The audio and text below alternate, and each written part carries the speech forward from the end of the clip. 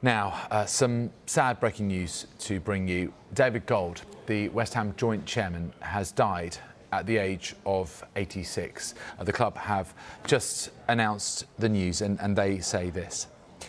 It is with deep sadness that West Ham United FC confirm that our beloved joint chairman David Gold passed away on Wednesday morning following a short illness. David Gold, 86 years of age, died peacefully with his devoted daughters Jacqueline and Vanessa and his fiancée Leslie by his side.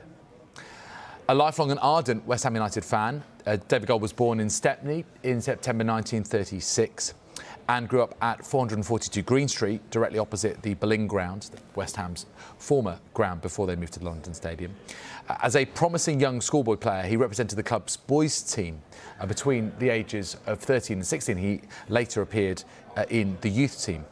After forging a career as a hugely successful businessman, his life came full circle in January 2010 when he became joint chairman of West Ham United following the successful takeover that helped to steady the ship and protect the club's future during a period of great financial uncertainty.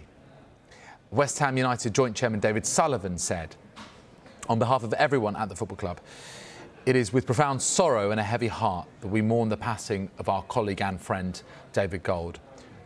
Of all our joint ventures, none gave us more pride and happiness than the day that we took ownership of West Ham United, our club, in January 2010.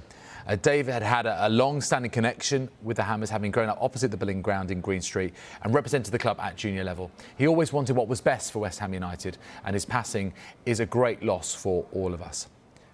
Manager David Moyes added, "I'm extremely sad to hear this news, and on behalf of all the players and my staff at the training ground, I would like to extend our deepest sympathies to David Gold's family at this very difficult time." Mr. Gold was a regular visitor to Rush Green. The training ground was also a source of great support and encouragement to myself and the players. It was clear that he had a genuine and sincere love for the club and was a true supporter at heart.